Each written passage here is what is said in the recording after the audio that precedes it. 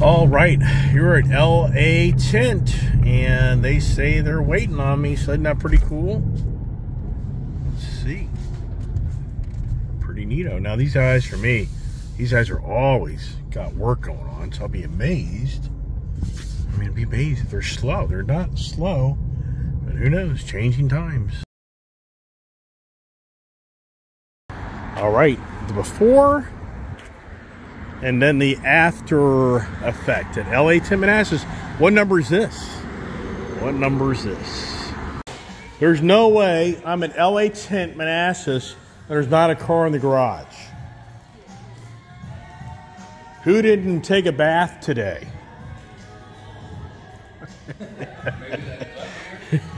Oh my God. All right. Decisions. My LA Tint guy, Travis, saying 30%. I don't know. That's a little light. That's a little light.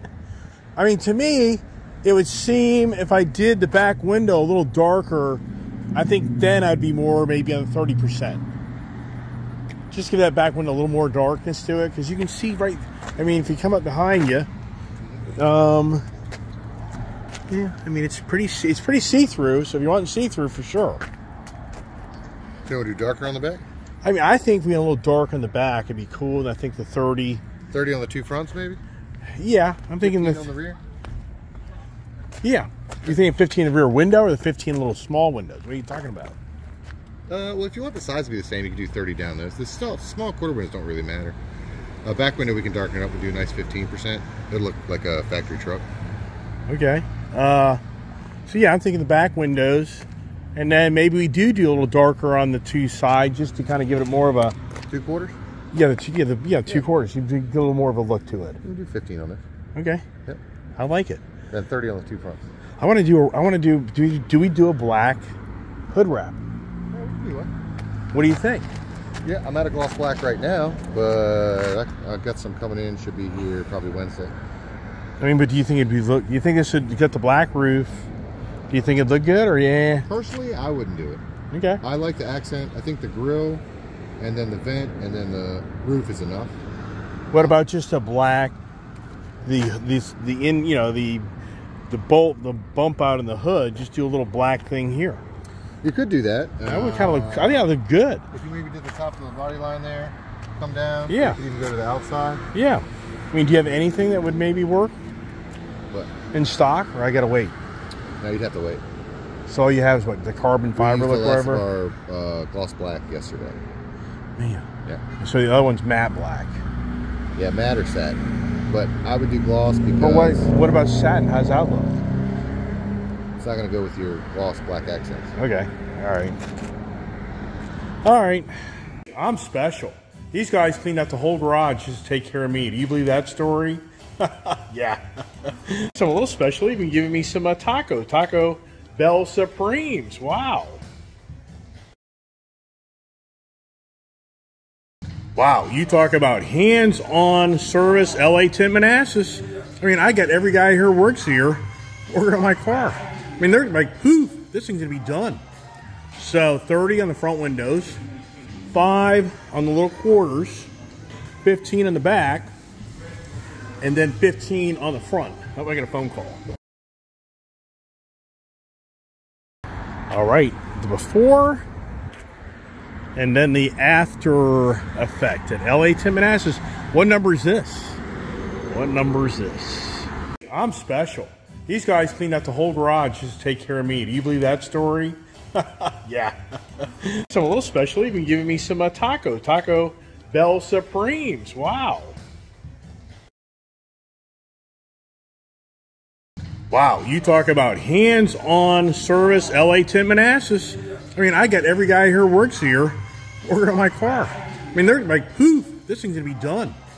So 30 on the front windows, 5 on the little quarters, 15 in the back, and then 15 on the front. Hope I get a phone call. All right, LA Manassas. They just did another one for me. What number is this? I don't know what number this is, but here you. What do you think, huh?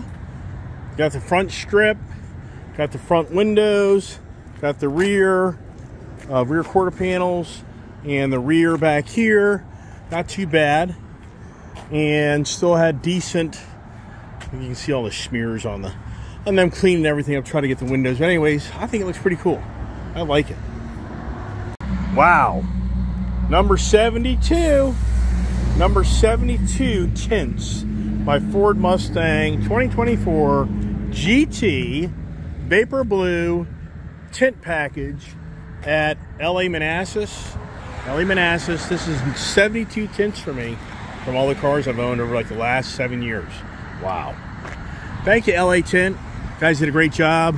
Highly recommend LA Tint, Manassas, Virginia. You do a great job. Reasonable pricing, good quality. You'll like it. All right. It's so much cooler in the car, darker because of the window tint. And I went a little radical, but I didn't go totally radical.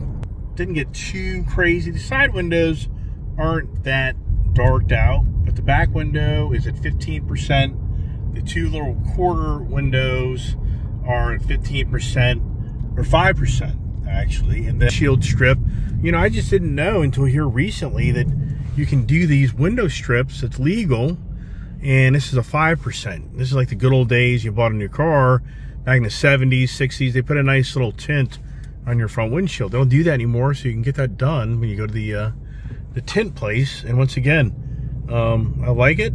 It's not too dark, not too light, and all right.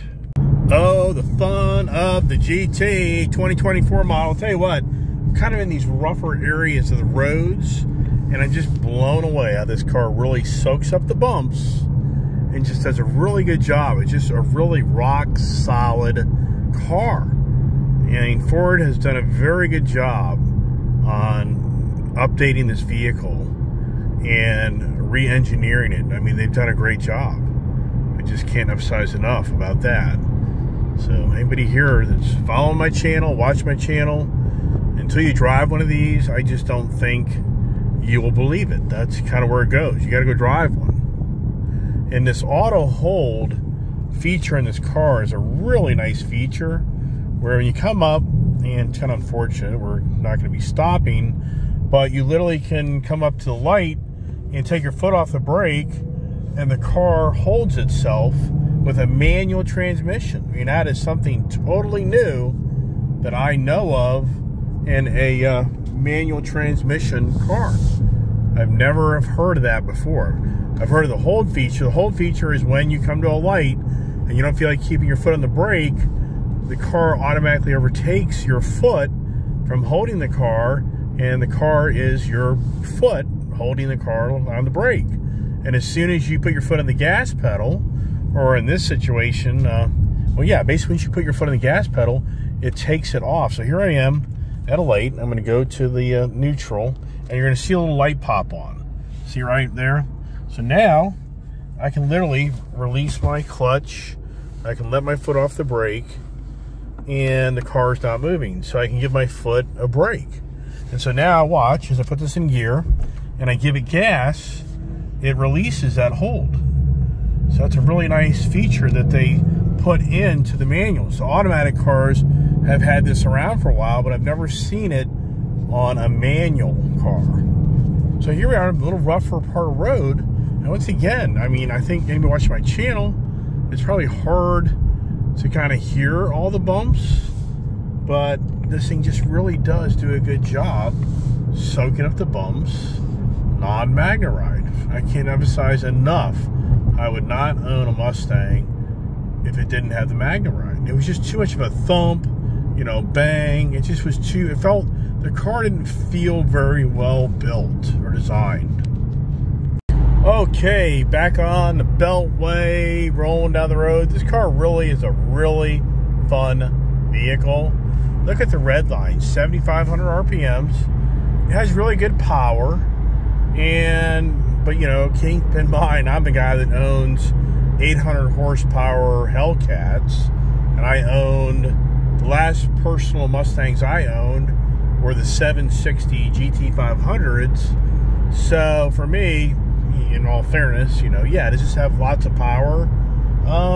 For what I'm used to, not so much, but for what you're spending the money on and how does the car feel, yeah, it's got plenty of power and it's fun. It's more than enough for the average person. like 480 horsepower, that works for me. And it really does. And the good news is we're keeping the fuel mileage really respectable. So the window sticker says 17 miles per gallon, and it actually says 23 miles per gallon average. So I think that's probably pretty realistic. And for me, I'm sure a lot of people, younger generation and others, would be like, but boy, I sure wish this thing had more of an exhaust note. And I'd be like, yeah, true. Yeah, but the thing is, you can do that and not break the bank. You can do a lot with this car, but it's right now, I just feel like this car has been put together so well, and it's really doesn't really need anything else done to it. I'm just gonna leave it alone. Tint out the windows, and I think that's good. Maybe do a little wrap, a little hood stripe or something, or thinking about something up on the hood. They didn't have the black gloss vinyl in stock. Otherwise, I may have done something on the hood today. A little bummed on that, but anyways. Wow, what a day, what a day. Do we call it a wrap? Hey, for everybody watching my YouTube channel, appreciate those that make the nice comments. But I'm going to wrap it up here in my 2024 Ford Mustang GT, Vapor Blue, tinted out the windows. I just really like this car, and I have a lot of experience of driving lots of things. So I think I have the credentials to share with others. I kind of know what's good and what is not so good. I've got Hellcats, Chargers, Challenger, Scat Packs, custom F-250s, the Ford Power Boost, the Raptor. I've had 4 Broncos. That's my second Raptor. I've got the Grand Wagoneer. Got the electric vehicles, dualies. They're just things not even here that I own. The Mojave. I've got the F-150 Lightning. And I've got tons of motorcycles. So I'm just a motorhead to the max. So when it comes to me riding around in cars and telling you the way it is, I'm telling you the way it is. I would buy the brand new 2024 Ford Mustang, especially the GT package.